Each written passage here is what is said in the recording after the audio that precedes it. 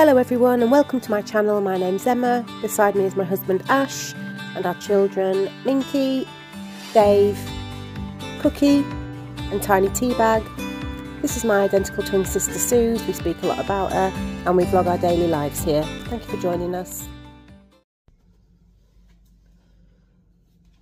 Oh wow everybody, Emma from the present if you're watching this video. It's just a bit of an intro because all the clips are filmed from Friday when she came into hospital. It'll all be a blur, it might not make sense, it was just bits here and there. The surgeons have just been in to say her blood work is a lot better. Antibiotics have worked and just waiting for the hospice referral. The only thing we're struggling with is her pain management, depending on what shift of staff we've got. Some are just not, there's no sense of urgency. She needs it every 2 hours. She doesn't want a syringe driver and that's her choice, so she needs it every 2 hours. Or she's in extreme pain to the point where she's sick, which means all of the meds she's taken have then gone and no one knows what levels are in her. Then it takes another 2 people to sign it off to give her some more, and then she's got to wait longer. It's really hard. It's really hard. And you know, I don't bother the nurses. I will clean up Susie's bed, I will clean her up, I will do all the care, whereas everybody else in here, bless them, I don't know. I'm so frightened of getting poorly myself. I think in this day and age you need to be frightened of getting poorly, because if you haven't got anyone to look after you, you know, sometimes we're left in here with the buzzer going for 40 minutes. Oh, it's really tough. She's just gone back to sleep now after the pain meds. She's hugging a sick bowl, but thank goodness she's not been sick. And she's just got some gabapentin, paracetamol and the Docusate ready to take. A few friends have been in. Barry came in. Brought this picture of me and Suze, Nikki, Rob, Barry in Thailand in 2011-2012. Look at Suze, all tanned, way more tanned than me. So Susie's got one and I've got one. So what I'm going to try and do is just knit together the clips I've taken from Friday and put them in after this clip. It might be a longer video, so I might have to split it up, and I want to show you the video of the Thai lady Susie that came to pray over Susie, which was really beautiful. But yeah, bear with me. Thank you all for helping. You know, you've given me such a massive relief that when I can't work, you're all helping me. And I thank you from the bottom of my heart. The relief it's immeasurable. It's immeasurable. Oh, quick one. This is what we go through sort of every couple of hours. So there's the sick bowl. I have all these ready. You've got the Conti dry wipes, a syringe for water. Then you've got the wash bowl. She wears one of these large yellow pads and then one of these large wraparounds over the top of that. So I have all these ready, you know, for 2 or 3 times during the day, night. I take her to the toilet, clean her all up with all of this, and then I've got another load ready to go again for the next time.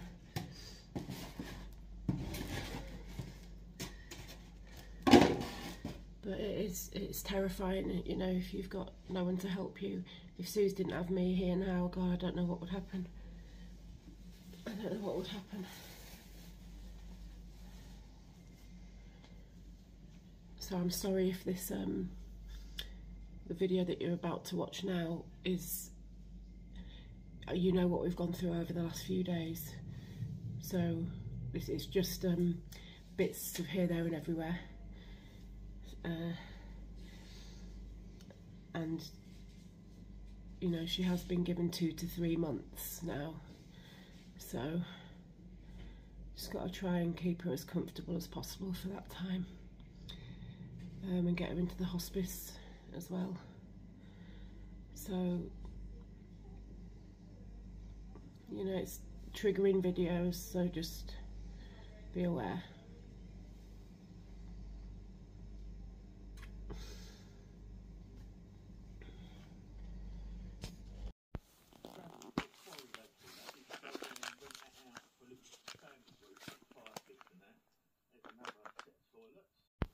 So to sort of come down here, have a bit of a get together. Look at this, light a fire. Look.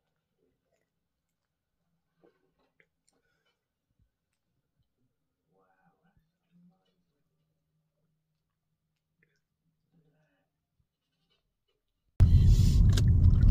Hi, morning everybody, it's Friday morning and I've just had the call to say of Susie. She rang me herself. She said, please don't worry, but they've said I'm going to die if I don't go into hospital now. So I said, right, I'll just grab my things and I'll come and I'll drive to you.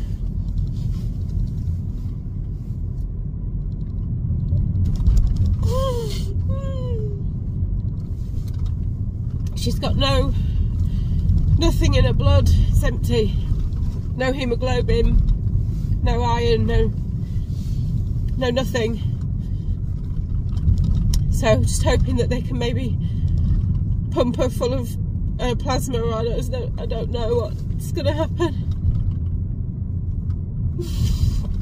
But she didn't want an ambulance or anything because it makes her feel so ill and frightened. So she's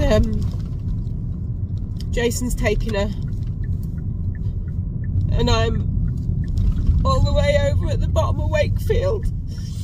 So I'm 10 minutes from home. I've got to rush, just going to rush home and get all my bag, a phone charger and my tablets and things.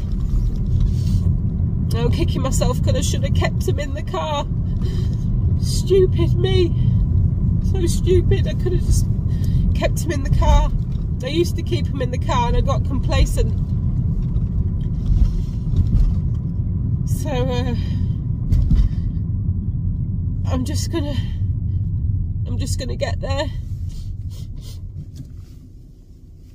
I'm just gonna get there.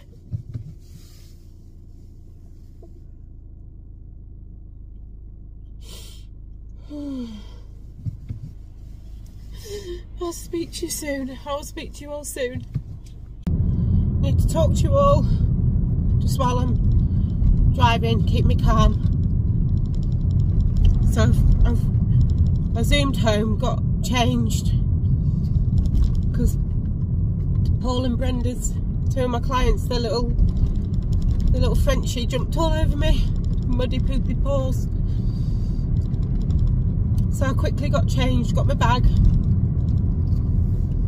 Head's racing, so I thought if I come and talk to you, then my head can't race into other stuff. Just concentrate on the road and talking to you lot. I'm hoping I can find somewhere to park at the hospital, because you have to pay an extortionate amount of money to park there. But I know they do stamp your ticket, like in exceptional circumstances, but there's not often spare car parking spaces there. They did build like a multi-storey on the site of that hospital after years of it really struggling. But I remember last time, that time when Sue's got rushed in, some people that worked there just told me to park in a certain spot, and I put a note in my window hoping that they'll take pity on me, you know, not have to pay to stay there, because it really adds up. So I'm hoping I'm just going to do that again, and if it doesn't, you know, if I have to pay, I have to pay, and then I'll hopefully only have to pay like a day, and then I can get my ticket stamped. I do have like friends and stuff that live round the hospital, might be able to let me use a parking space, but it just means walking then from wherever they live into the town to the hospital.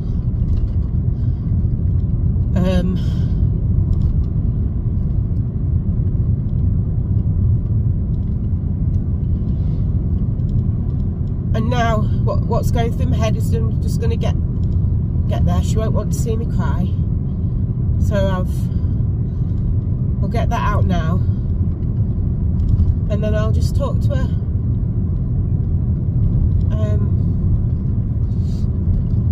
Play things on my phone so she can hear it that she likes.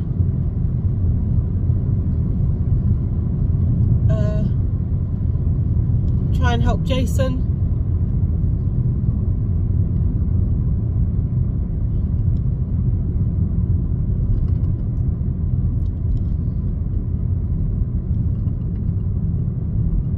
How are you supposed to help people when you can't help yourself?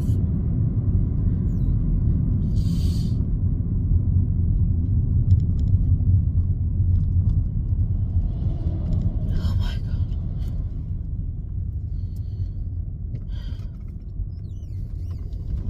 Got myself rainbow energy smoothie and a cheese string to help, just to keep me going. So I need to get home, keep all my energy. I really don't know what I've just thrown into that bag. Pants, socks, pair of leggings, jumper, phone charger, vitamins, tablets, hairbrush, toothbrush, some wet wipes.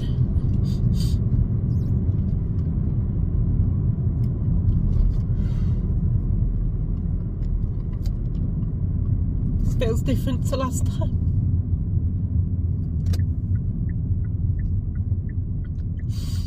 I've rung Ash, bless him, and my clients, and just said that Ash will be coming to them.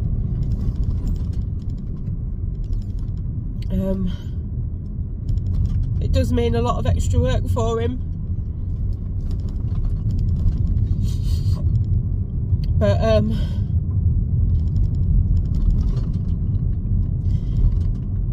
we've got to keep working. Hopefully we won't be too short. I've got a quarter of a tank of diesel. That's fine. I've got about 35 miles from where I am now.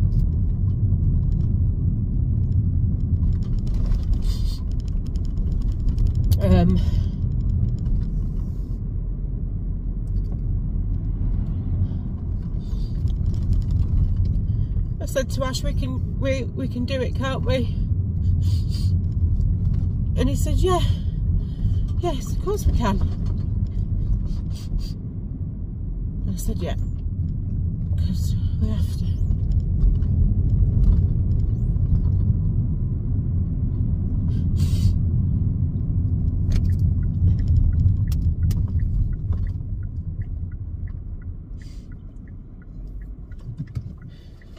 Come on, Em.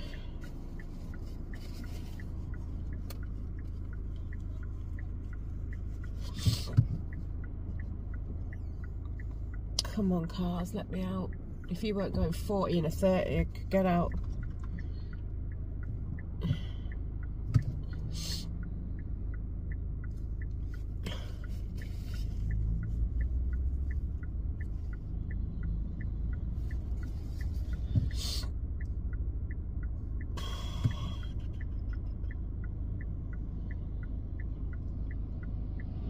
so busy.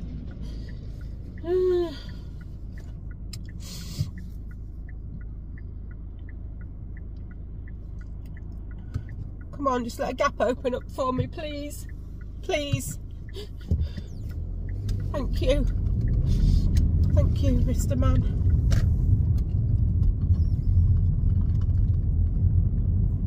Thank you for helping me.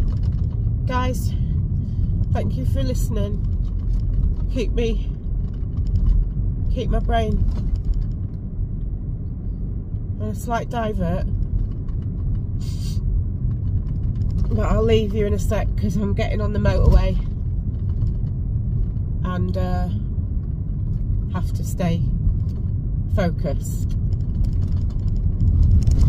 Okay, right Gazy, I will see you in a bit. Just arriving at the hospital.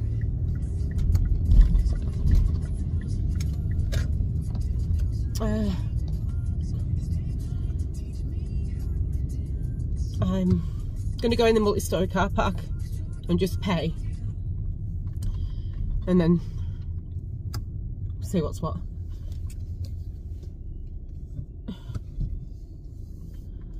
We'll see what's what. So expensive.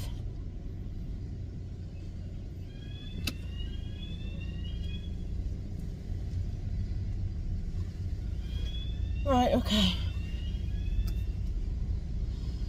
Let's find somewhere. Right, me, I'm just going to go down and see what I need to do. Reparking.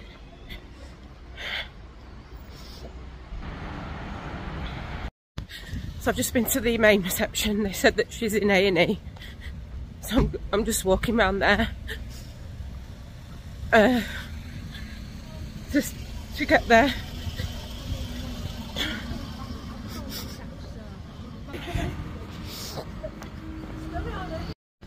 I just wanted to update everybody. They're filling her full of like fluids because there's no hemoglobin to carry any oxygen around in her blood. And they've got her on some antibiotics, plasma, something else, and she's just been down for a CT scan, and they're now giving her a good wash because she's messed her bathrobe and everything. I'm going to get her some disposable, better stuff to wear. She's not allowed to eat anything, but I've come just to get Costa and a sandwich. I feel guilty eating in front of her, but she's told me not to worry because she's not hungry anyway. And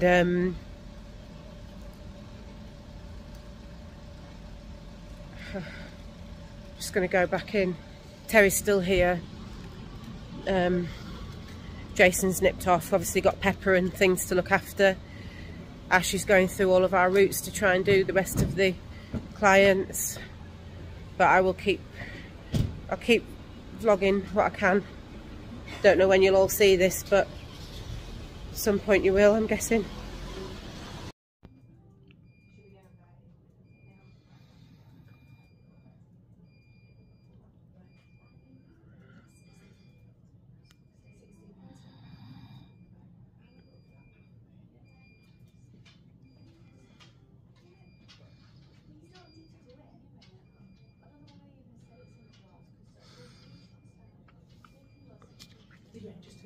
Alright, sweetie.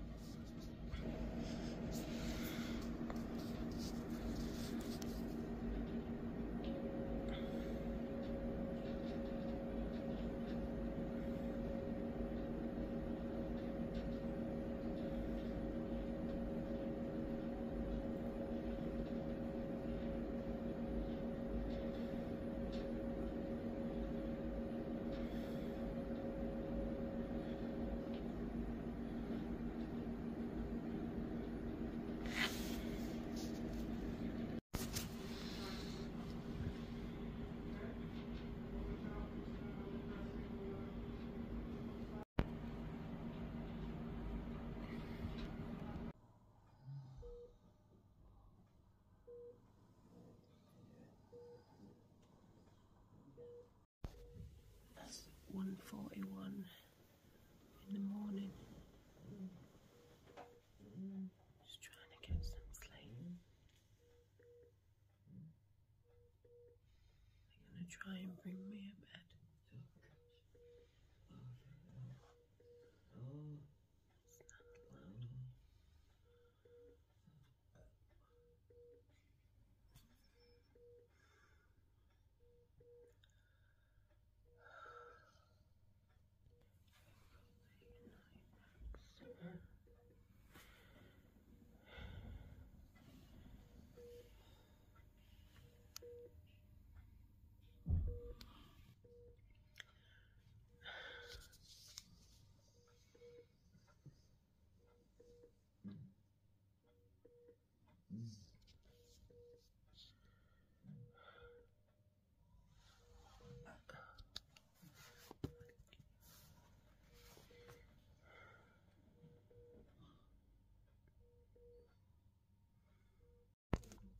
Oh, they've bought me a bed.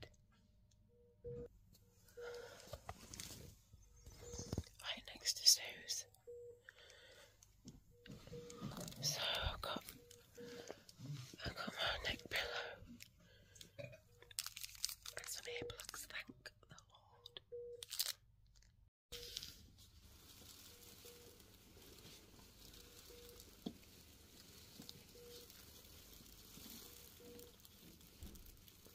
This one's okay because it's got that pressure of jump. Whereas this one I need to change and get the bag for that one. Yeah. Can we not just duct tape it on? You know, put like some sort of sticky dressing over the whole thing.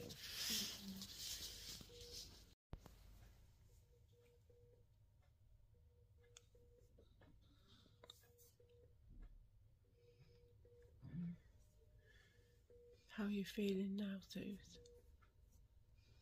I think I feel better, I'm not sure.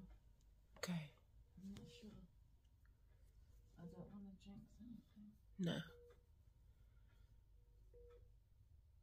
Just lay back and get a bit more kip then. Okay.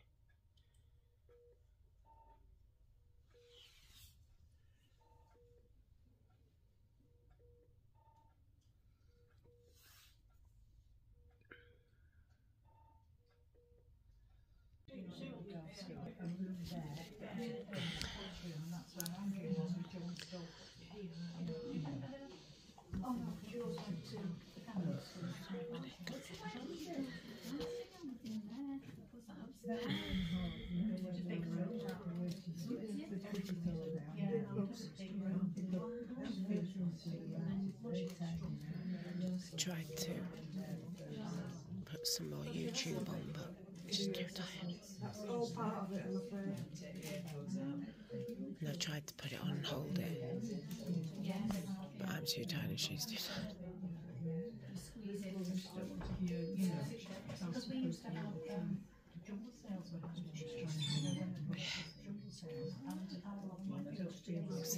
It can repair while she's asleep. And that tiny bit of protein will really help.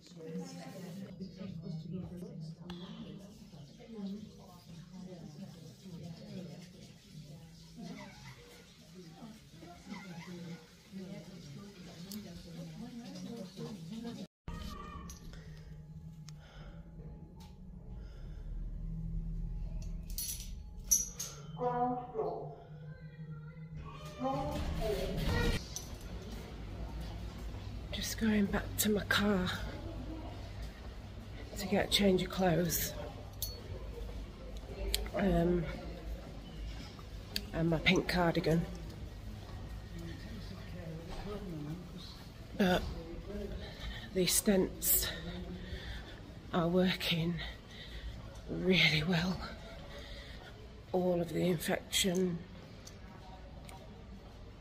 I mean, like, it was like litres of it was all draining out, and now left kidney's running like clear urine.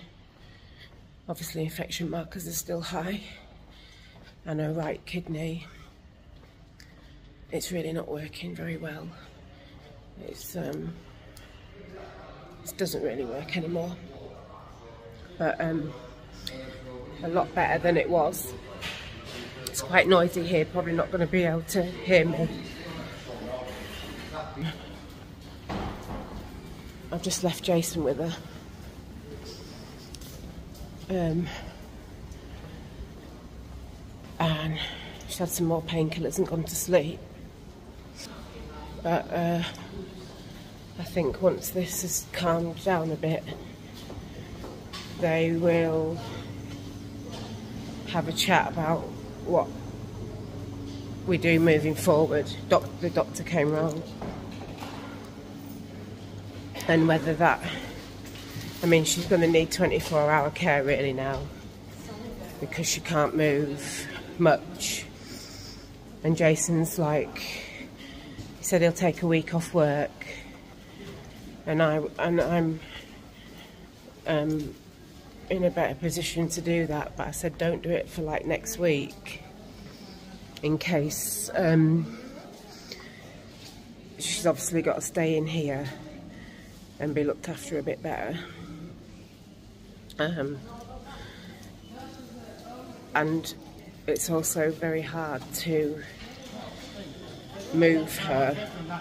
It's like, if you're not trained, you need like 3 people, because she's in so much pain and discomfort, to like roll her over and pull all the sheets and all the pads and the gown and everything off that needs changing, and then to like hold her there while you then put everything clean back under, which of course is so much easier on a single hospital bed than it is her bed at home. But ultimately it's up to Suze, and if me and Jason and people can maybe try and look after her at home, if she wants that, then you know that we'll do that. But her Macmillan nurse and the doctors will let us know what the best option would be, and then Suze can make a decision on that. So that's if she's going to be well enough to go back home. But they've said they're going to leave the stents in, the external stents in now, because the internal ones will just block again. So while these external ones are working, as horrible as it is, they're working, so it's best to let them do their job and let that work. So she looks like she's got a bit more colour back in her cheeks, and the blood transfusion is working. But I've got to get some sleep today. Better go and get the stuff out of my car. I gathered they'd split up because she's gone back. It's so much quieter in here tonight. Got my bed next to Suze.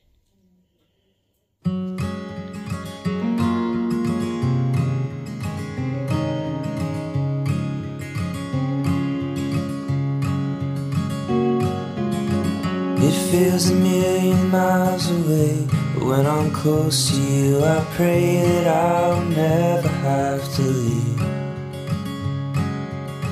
There's nothing more in life I want than just to feel your beating heart and let you know that I am near.